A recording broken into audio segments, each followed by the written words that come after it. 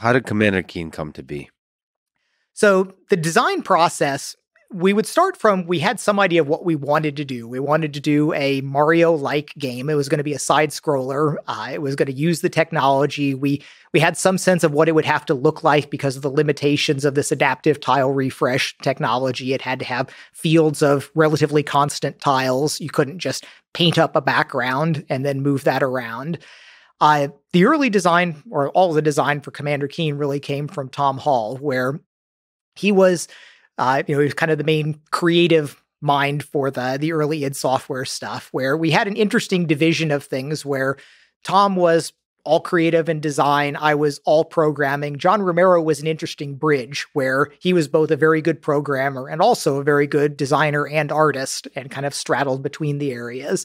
But Commander Keen was very much Tom Hall's baby. And he came up with all the design and backstory for the different things of kind of a mad scientist little kid with, building a rocket ship and a zap gun and visiting alien worlds and doing all of this, that the background that we lay the game inside of. And there's not a whole lot to any of these things. Design for us was always just what we needed to do to make the game that was going to be so much fun to play.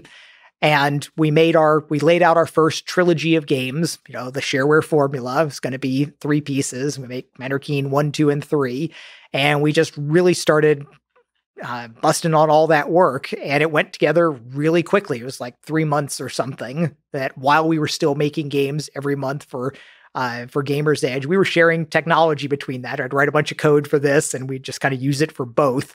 Again, not a particularly good idea there that had consequences for us.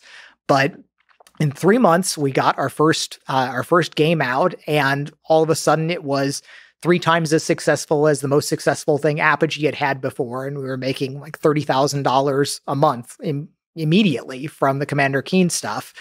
And that was, again, a surprise to us. It was more than we thought that was gonna make. And we said, well, we're going to certainly roll into another set of titles from this.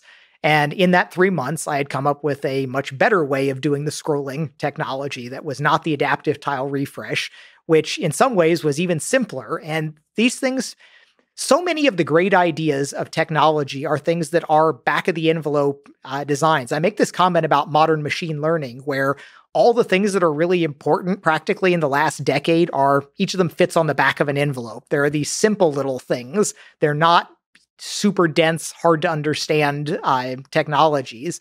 And so the second scrolling trick was just a matter of like, okay, we know we've got this 64K window.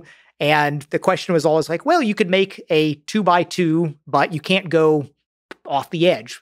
But I finally asked, well, what actually happens if you just go off the edge? If you take your start and you say, it's like, okay, I can move over, I'm scrolling. I can move over, I can move down, I'm scrolling.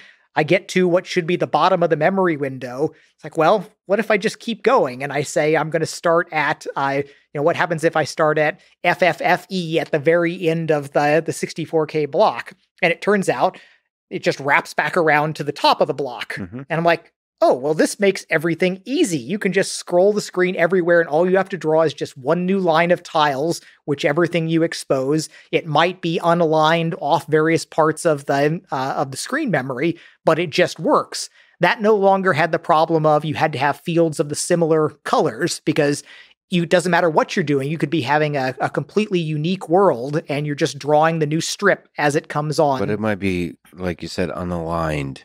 So it can be all over the place. Yeah, and it turns out it doesn't matter. I would have 2 page-flipped screens. As long as they didn't overlap, they moved in series through this 2-dimensional window of graphics. And that was one of those like, well, this is so simple. This just works. It's faster. It seemed like there was no downside.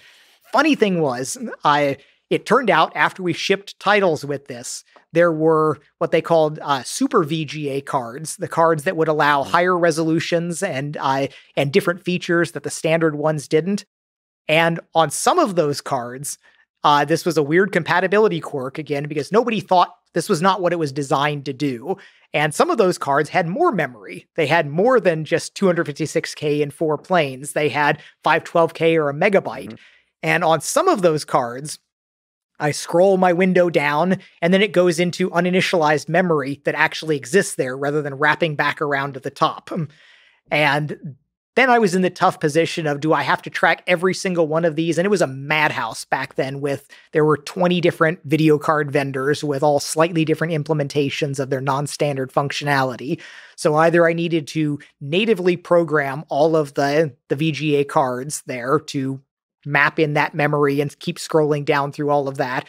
Or I kind of punted and took the easy solution of, when you finally did run to the edge of the screen, I accepted a hitch and just copied the whole screen up there. So on some of those cards, it was a compatibility mode. In the normal ones, when it all worked fine, everything was just beautifully smooth. But if you had one of those cards where it did not wrap the way I wanted it to, you'd be scrolling around, and then eventually you'd have a little hitch where 200 milliseconds or something that was not super smooth. As it froze a little bit.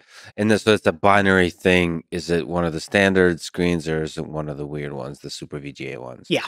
Okay. And so we would default to, and I think that was one of those that changed over the kind of course of deployment, where early on we would have a normal mode, and then you would enable the compatibility flag if your screen did this crazy flickery thing when you got to a certain point in the game. And then later, I think it probably got enabled by default as just more and more of the cards kind of did not do exactly the right thing. And that's the two-edged sword of doing unconventional things with technology, where you can find something that nobody thought about doing that kind of scrolling trick when they set up those cards. But the fact that nobody thought that was the primary reason, when I was relying on that, then I wound up being broken on some of the later cards.